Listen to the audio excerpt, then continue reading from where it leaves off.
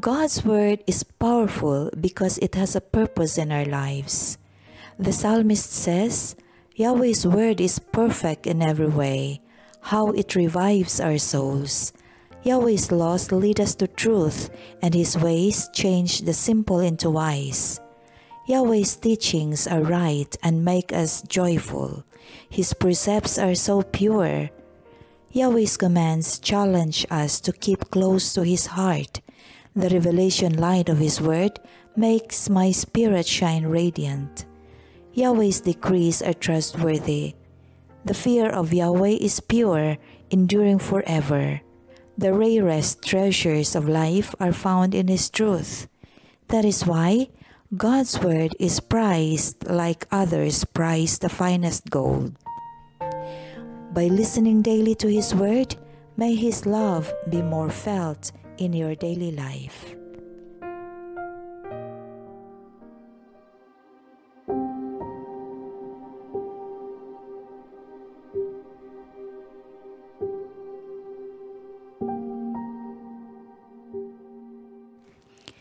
A reading from the second book of Kings. When the Lord was about to take Elijah up to heaven in a whirlwind, he and Elisha were on their way from Gilgal. Elijah said to Elisha, "Please stay here. The Lord has sent me on to the Jordan.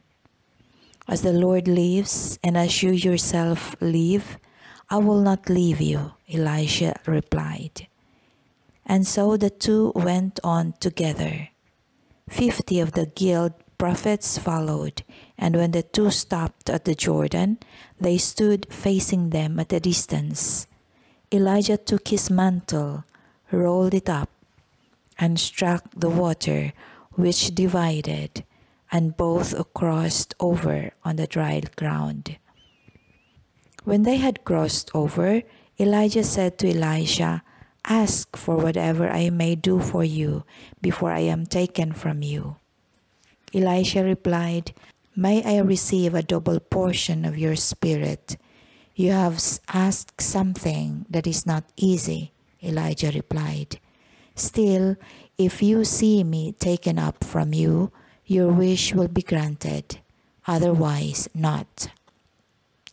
As they walked on conversing, a flaming chariot and flaming horses came between them, and Elijah went up to heaven in a whirlwind. When Elisha saw it happen, he cried out, my father, Israel's chariots and drivers." But when he could no longer see him, Elisha gripped his own garment and tore it in two. Then he picked up Elijah's mantle that had fallen from him and went back and stood at the bank of the Jordan. Wielding the mantle that had fallen from Elijah, Elisha struck the water in his turn and said, "Where is the Lord, the God of Elijah?" When Elisha struck the water, it divided and he crossed over.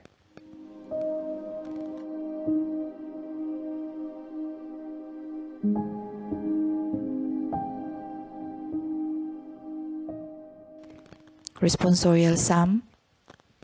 Let your hearts take comfort, all who hope in the Lord. How great is the goodness, O Lord, which you have in store for those who fear you, and which toward those who take refuge in you, you show in the sight of the children of men. Let your hearts take comfort, all who hope in the Lord. You hide them in the shelter of your presence from the plotting of men. You screen them within your abode from the strife of tongues. Let your hearts take comfort, all who hope in the Lord. Love the Lord, all you his faithful ones. The Lord keeps those who are constant, but more than requites those who act proudly. Let your hearts take comfort, all you hope in the Lord.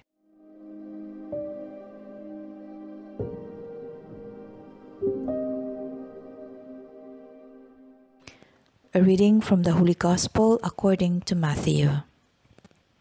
Jesus said to his disciples, "Take care not to perform righteous deeds in order that people may see them. Otherwise, you will have no recompense from your heavenly Father. When you give alms, do not blow a trumpet before you, as hypocrites do in the synagogues and in the streets, to win the praise of others. Amen, I say to you, they have received their reward. But when you give alms, do not let your left hand know what your right hand is doing, so that your almsgiving may be secret, and your Father who sees in secret will repay you. When you pray, do not be like the hypocrites who love to stand and pray in the synagogues and on street corners, so that others may see them. Amen, I say to you, they have received their reward. But when you pray, go to your inner room, close the door, and pray to your Father in secret. And your Father who sees you in secret will repay you. When you fast, do not look gloomy like the hypocrites. They neglect their appearance, so that they may appear to others to be fasting. Amen, I say to you, they have received their reward.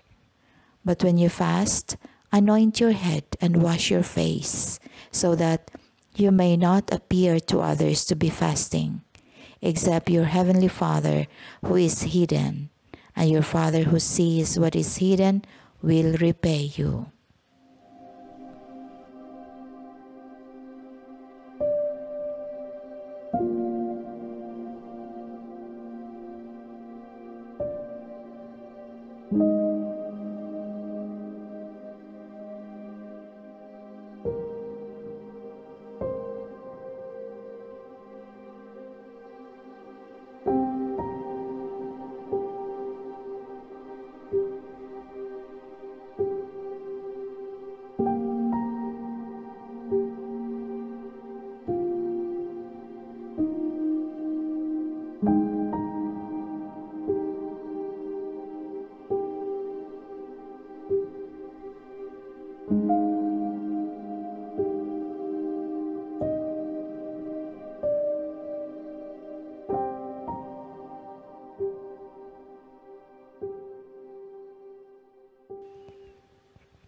Let us pray.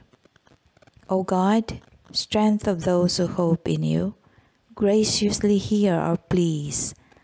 And since without you, mortal frailty can do nothing, grant us always the help of your grace, that in following your commands, we may please you by our resolve and our deeds.